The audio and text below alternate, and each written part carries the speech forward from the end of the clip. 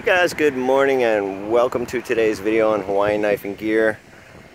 Coming to you today back at the beautiful airfield here on the windward side of Oahu.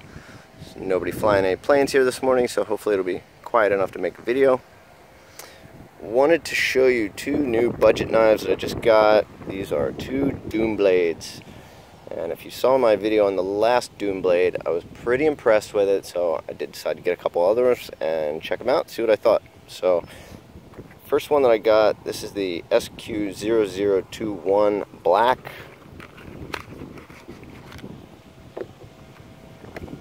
And the other one is the JJ001 Black.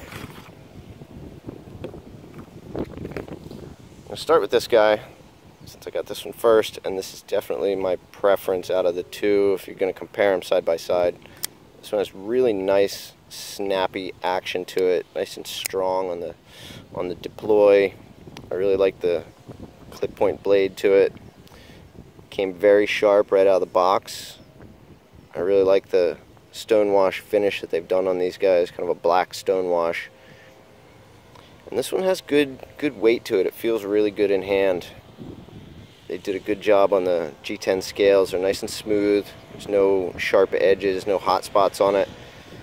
It has this nice, strong spoon-shaped clip to it. It's got a good amount of tension, so it goes in and out of your pocket very easily. I would say the only thing I really don't care for on this one is the orange backspacer, which didn't actually show in the photos when I ordered it, but you know, for the price I paid for $18, I can kind of overlook that, I guess. The rest of the knife is really nice. It does open and close very easily. The liner lock up here sticks up enough that you can hit it with your thumb. You can see this one has a little bit more than 50% lockup, so I would say this is a pretty strong knife overall. It would handle some use and abuse. This one does not have any weight relief in the liner, so it is a little bit heavier than the other one, which I prefer. So, I'll give you some dimensions on this guy real quick. Overall, this one comes in a little over 7 3/4. Handle is about 4 1/4 total size. And your grip area is maybe 3 1/2, so you get a nice full grip on it. Feels good in your hand.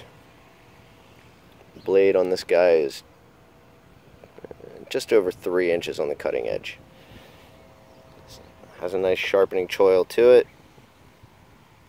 I think the flipper tab is a nice size. It makes for a nice spot for your finger here to get locked in.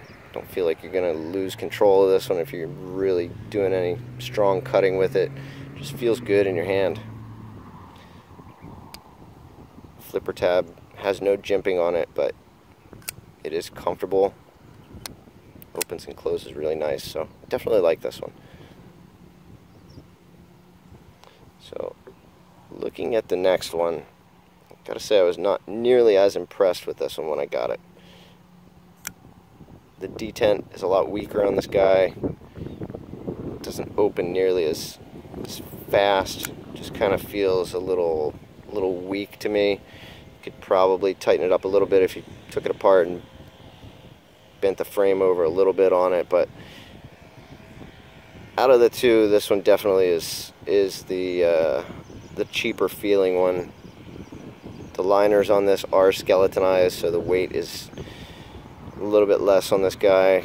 And then if you look at them side by side, you can see the difference in blade stock here. This one just a lot beefier knife. So I'll give you a weight comparison on them.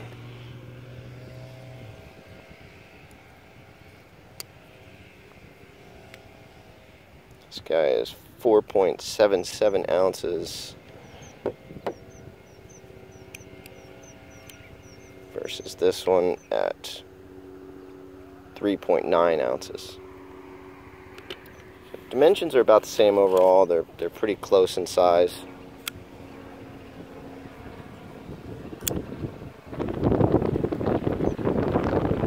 So it might be a little bit bigger.